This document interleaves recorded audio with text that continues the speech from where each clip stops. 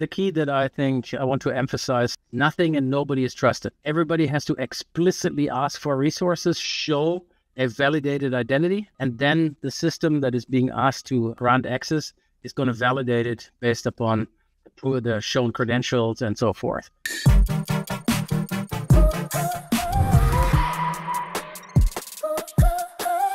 Hey, good news. We're back with another season of Armchair Architects as part of the Azure Essentials Show. You asked for more, and we're here to bring it. This season, we're talking about something on everybody's mind, which is security. And we're going to start in an interesting place. We're going to talk about zero trust architecture. So let's get to it. Let's talk to our architects. Well, hello, folks. It's great to see you. Here we are, beginning season 5.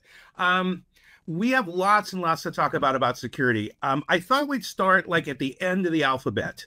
I'd really like to talk about zero trust architectures, right? Because I've heard many ways to describe it, and I don't know if I know one that I like. Can either of you sort of take like, what is it? Because we're going to talk about things, again, from the A and ZTA is the thing that we care about, the architecture part. So can you give us from that perspective? The way I typically look at zero trust architecture is that it eliminates traditional security boundaries or perimeters.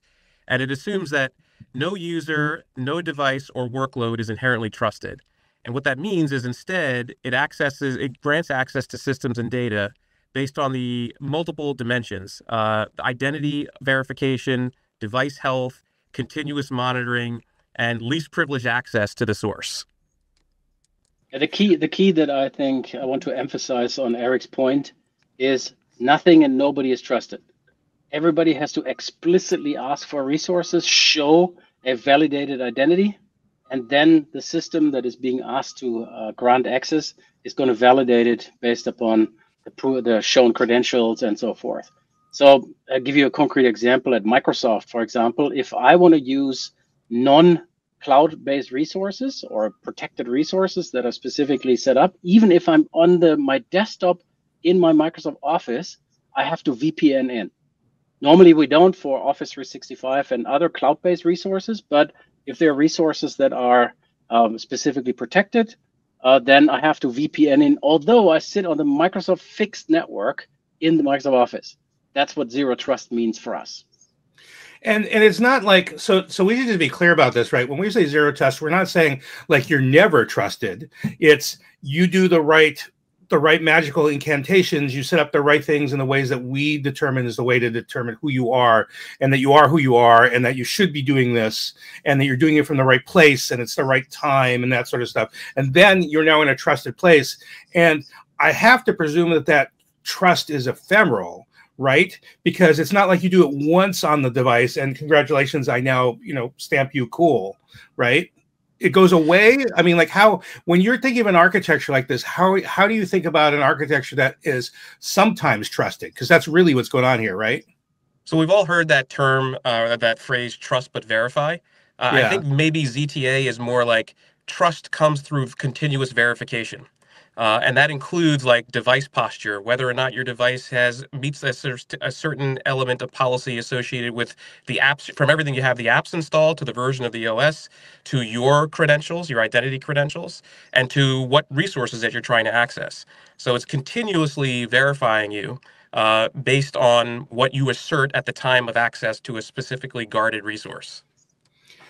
And this is because we kind of recognize just the why here, right? Is we recognize there's kind of different vectors, right? One of them is if your laptop gets popped or somebody manages to get on your laptop, I can't trust that device a priori. So you have to make sure it's in a trusted state also, right? Then there's the human, and then it's probably not so great if you appear on 2 separate continents within 5 minutes of each other, right? Like there's also the where you're coming from context, right? And so for me, it's just super interesting that you first have to determine so as an architect, how do you come up with the criteria? Let's start there.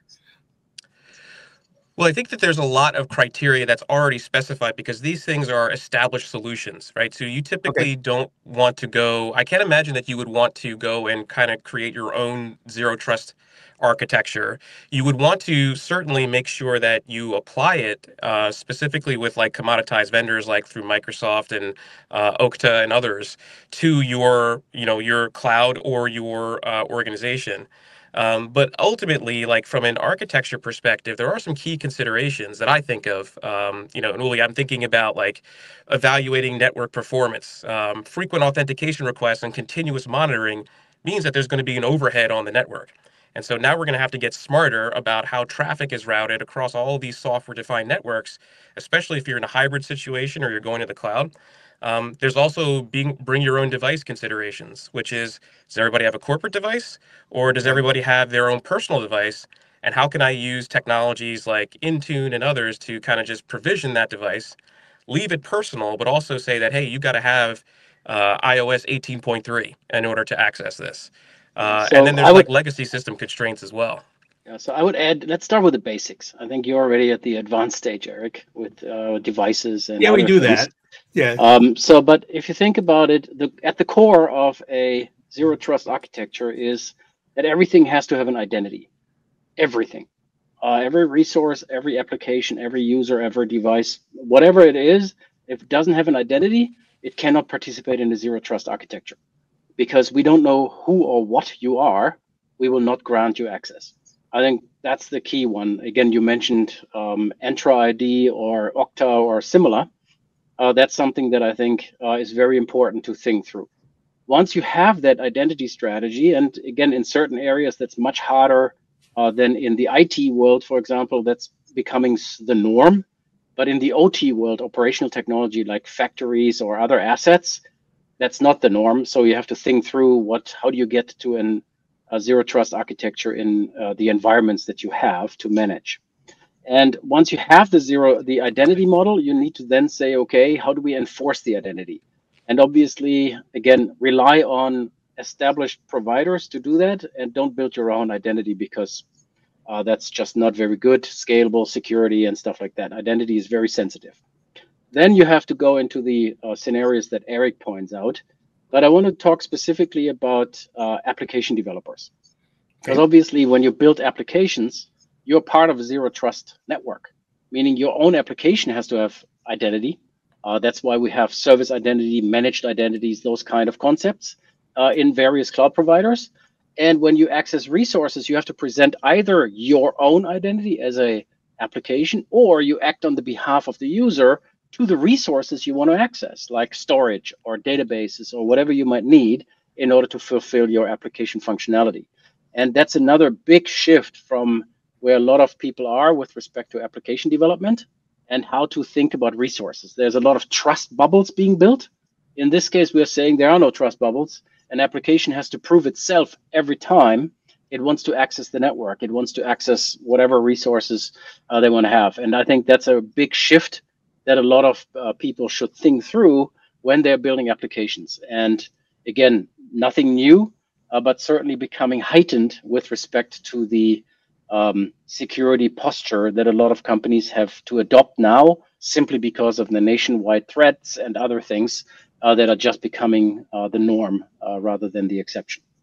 Yeah, you're taking me in a couple of different directions. And I was thinking about identity over your IP address is not a good identity, right? Like which is what used to be the case, right? When we were all used to firewall, it used to be like, cool, give me your IP and hope it's stable for It was never a good idea, David. Never. Yeah, okay, fair enough. It was never a good idea, but IP it is address so easily. Yeah. Well, and I'm also thinking about the fact that you're also bringing up, in the architectures that we build today, where multiple resources talk to other resources. My app service talks to my storage, this talks to that. Then, you have these identities and you need the resources themselves to pass identities between them. Okay, so let's pause this conversation right here because we're about to talk about a really interesting topic, which is how do these trust models change how we build applications? So join us in part 2.